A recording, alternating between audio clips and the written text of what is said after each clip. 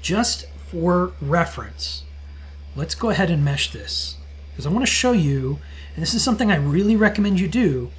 Don't solve on your first run, just mesh. So you uncheck the solve button, let it run, and what you're looking at is kind of the top line number, the total cells.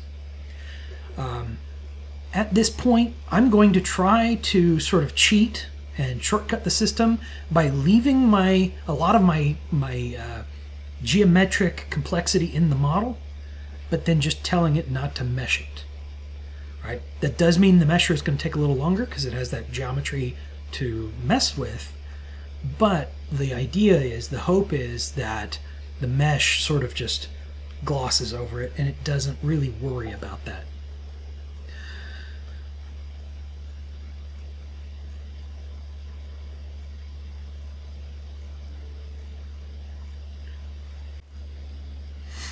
Alright, so if we take a look at that, we can look at it in the solver window, or we can look at the summary, but total cells is 596,000. So almost 600,000 total cells that we have to deal with.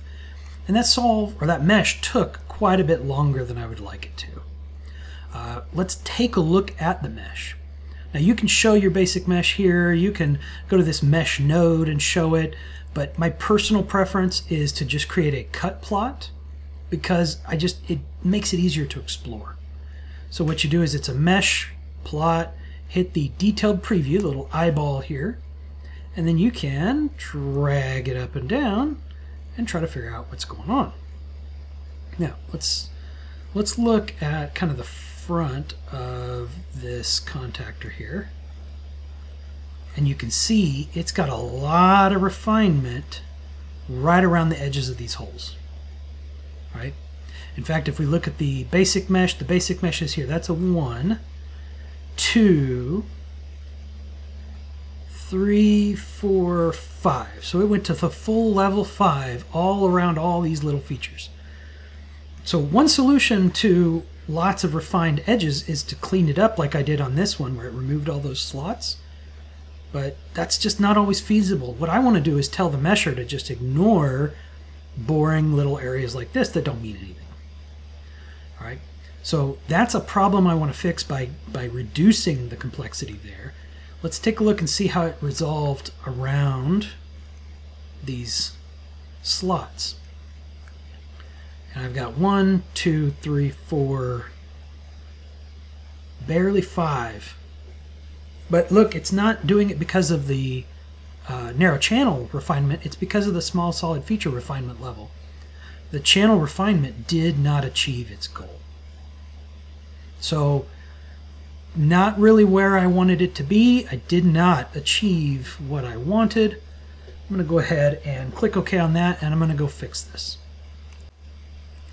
And I really do. I recommend you do this and clean this up. It's going to save you so much time down the road as you go.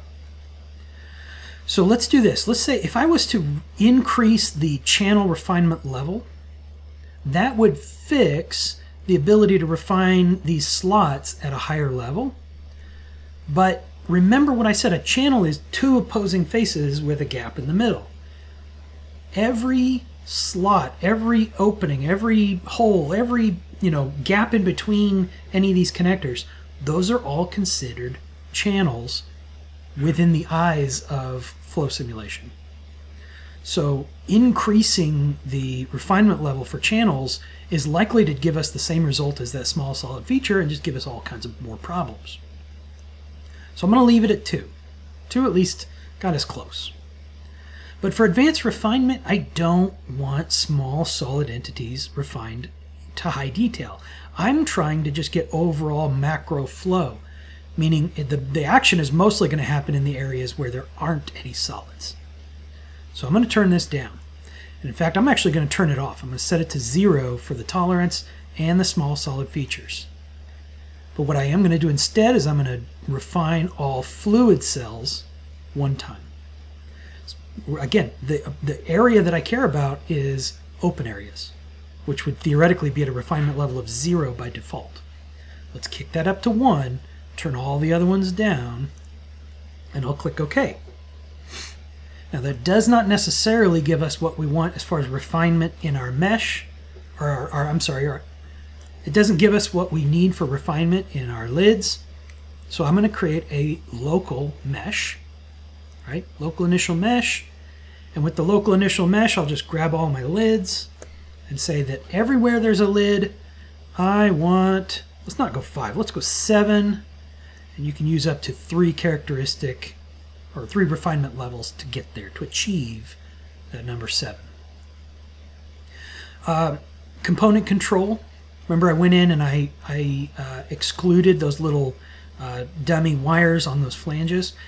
If you create a local mesh or a rotating region or an internal lid or anything like that, you have the option to disable the solid components as you're using it. This I don't want to do. I want these to be included so that I can use them as boundaries and then use them as part of the enclosure of the model. So I do not want to disable these. But let's say, for the sake of argument, that I wanted to create a volume in here where I knew there was a lot going on and I wanted to refine that level independent of the rest. What you'll do is just create a dummy body, right? Just extrude a block or a cylinder or whatever you want. Drop that sucker in there right through the middle of that area. It's then going to be excluded from the component control, and then you can use it to choose to refine your mesh more. You can use it to change some settings in something. You can use it as a filter, a porous media, whatever you want.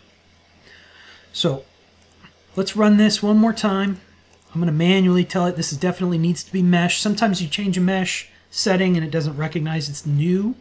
So you want to make sure to check the box that says mesh to make sure that that thing gets remeshed and updates with, we got a lot less solid refinement level, but we got a higher refinement level only on the lids. And this one's going to solve quite a bit faster because it's not going through and having to do refinements on every single face. And it flashed up there real fast, but basically instead of 600,000, now I'm at close to 100,000. And if I show my mesh, you can see that everywhere in the open, it's got a better mesh than it did before. And if I come in here and I look at my lids have a much better refinement level there.